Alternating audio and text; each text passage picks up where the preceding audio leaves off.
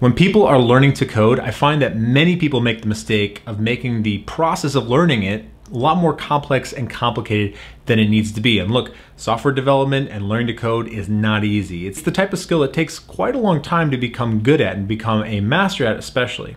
So if you're gonna get good at this, if you're gonna get good enough to land your first job, if you're gonna get good enough to be at that mastery level, you have to take the learning process and simplify it as much as you possibly can so that there's not so much you have to focus on and you're not making it too complicated on yourself. So in this video, what I wanted to share with you are the ways that I've made it simple for myself. And I've come up with 3 simple rules that have helped myself and a lot of the people who I mentor and coach to make the process a lot easier and ultimately to get you to your goals. So let's go ahead and dive right in. The first simple rule that I have about learning to code effectively is that you want to engage in as much direct practice as possible. This concept of direct practice comes from a book, one of my favorite books about self-teaching and self-learning called Ultra Learning by Scott Young.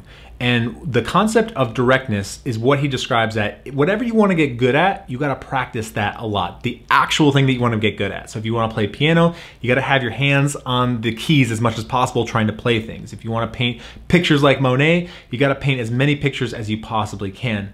The mistake so many people make is when they want to start painting pictures, when they want to start playing piano, when they want to start learning to code and become a software developer, they get stuck into the theory, they get stuck in the knowledge, they get stuck in the tutorials, and they never actually start practicing the thing that they need to be good at, right? So don't make that mistake. Make sure that you're doing the work as much as possible. And just to give you a sense of what software development's like in a real world setting that you need to be good at, software developers are building applications or they're building different parts of an application. Maybe they're tracking down bugs and fixing bugs, or maybe they're working on some code to make it more optimized, more readable, whatever it may be. So the one thing that you really want to get good at is being comfortable in working applications and building them up, starting from scratch. Those types of things get you really good as a software developer. And by engaging in this direct practice, not only are you going to get good at the skill of coding, but you're also going to be able to learn more advanced things on top of that a lot easier. Now, I have to stress that this may seem obvious, but many of you guys will get lost in the comfort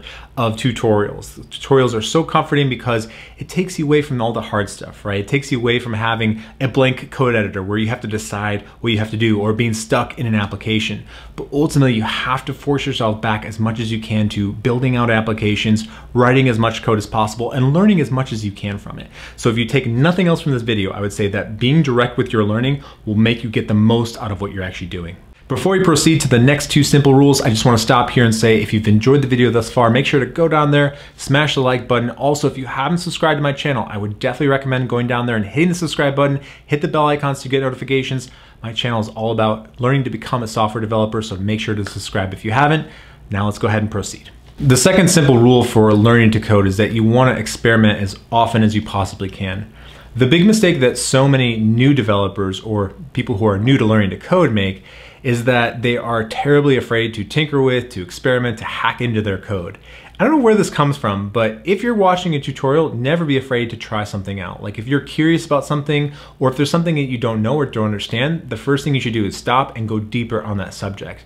I found that there is no way you're going to be good at this unless you understand things on a deep level. And certainly that can take years to really figure out, but as you're learning in the very early stages or in the intermediate stages, you always want to stop and experiment with ideas. Now, many of you guys may be terribly afraid of this. You think of an application as something that can't be broken. If you break it, you're in trouble, or if you break it, then you have to go through the process of fixing it, and that's a nightmare and that's a pain. But the only way that I found I've gotten better quickly is by breaking stuff and then learning how to fix it. And the only way I learn how to fix it is to go really deep, to debug, to figure out why the data is flowing through my application the way it is, to make sure that I'm not overlooking any simple thing, because that's often what it is.